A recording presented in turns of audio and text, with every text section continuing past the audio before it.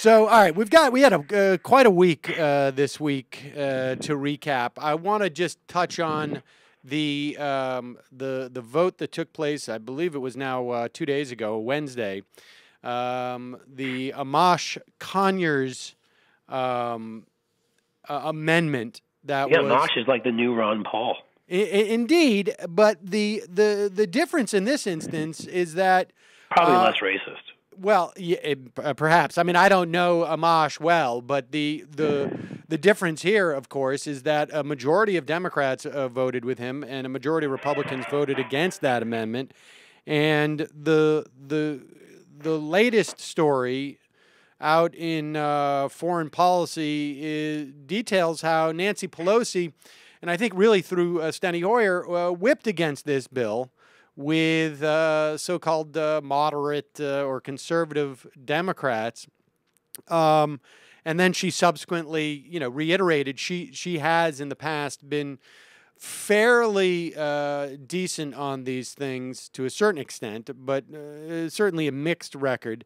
How are we to interpret this, other than we know that there's basically a Democratic establishment, not unlike a Republican establishment in some respects, that really doesn't want to curtail these powers? I don't think there's any other conclusion to come to. I mean, because Nancy Pelosi has to kind of balance that she's a leader of the congressional Democrats with the fact that she herself, has always been progressive and comes from a very progressive district. And most of the time when you find her, or at least in my experience, taking bad positions on issues, it's because she's gotten pressure from somewhere. Right. Well, I mean, I think it was pretty clear early on, where the leadership was going to be on this when the White House came out earlier in the week and went on a full court press to quash this amendment. Now, with that said, I think, the real story was that it was only a 12 vote. It lost by only 12 votes. It was only 205 to 217 in the negative, which is pretty amazing. I don't think the people that were defending it thought it was going to come that close.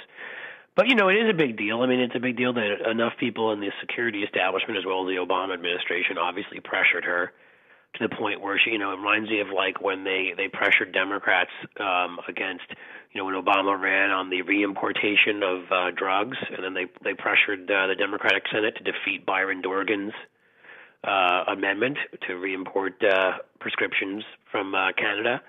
So it's, in that way, it's like when they go and they pressure our own leaders to just do what is really sort of not indefensible, I would say. And the upshot is, of course, though, I think that, in many respects, this vote was symbolic, and it puts the leadership and the White House on notice that future attempts to curb the power of this basically this surveillance regime which are going to be sort of less blunt of an instrument, are going to have a chance to pass. I mean, we have now, reform bills that are lining up, ranging from how the FISA court appoints its justices, their ability to make law, to adjudicate law, as opposed to just being issuing bench warrants. We have Wyden, who is going to offer bills that will curtail the mass surveillance. We have Rush Holt introducing bills. I mean, I think this is just the beginning of a long process, but that vote, I think, was indicative that I think we're going to see at least some reform here.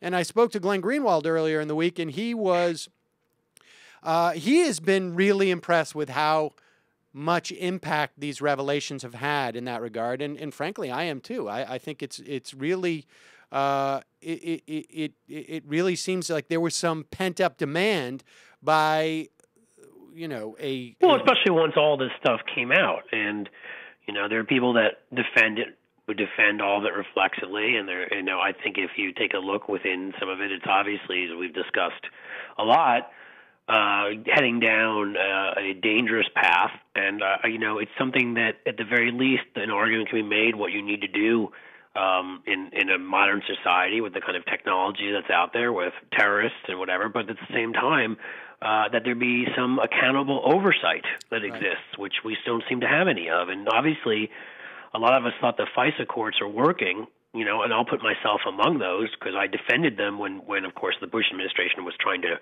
go around them. And I thought, well, this seems to be the perfect answer, and it's not, because we found out that they pretty much rubber stamp almost any request that goes to them. And judges, obviously, when you think, and I should have given it more thought at that time, but obviously these judges are making decisions in secret without accountability. And who's picked as a judge is pretty important. As we pointed out before, Louis Goldberg was once a judge. So, I mean, what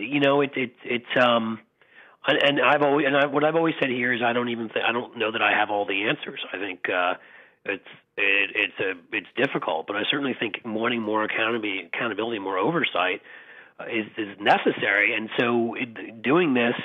And this has happened before. I wish I could remember the exact votes on other issues like Iraq and whatever, where, the vote keeps getting closer and closer.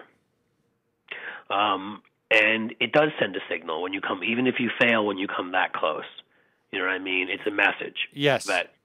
And that's important. Yeah, Unlike, it functions in some respects. Obamacare votes that never get any closer, but just have Republicans. It functions in some respects as a threat. I mean, this is looming out there, and if you don't, if we don't have some reforms, then what's going to happen is it's going to be the program's going to be shut down completely.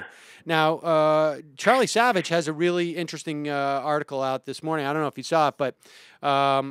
Apparently, Judge James Robertson, appointee of Bill Clinton, who was assigned to the surveillance court in 2002 by Rehnquist at the time, he resigned from it in December 2005, said essentially that during his time, this is 2002 to 2005, the court was not engaged in developing any body of secret precedents, interpreting what the law means. It wasn't until...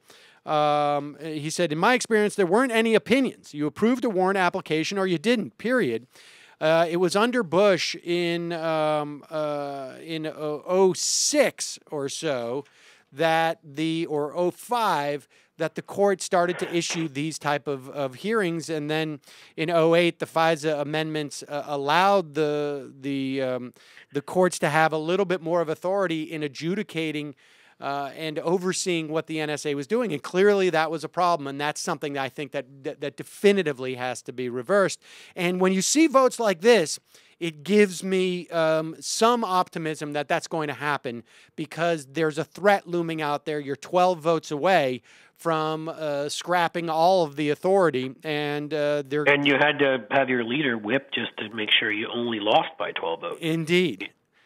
Yeah. And so I agree with you on that completely. I think that's going to these guys are probably a little bit scared right now, and then they're going to have to be more accountable to what we want. So that's good.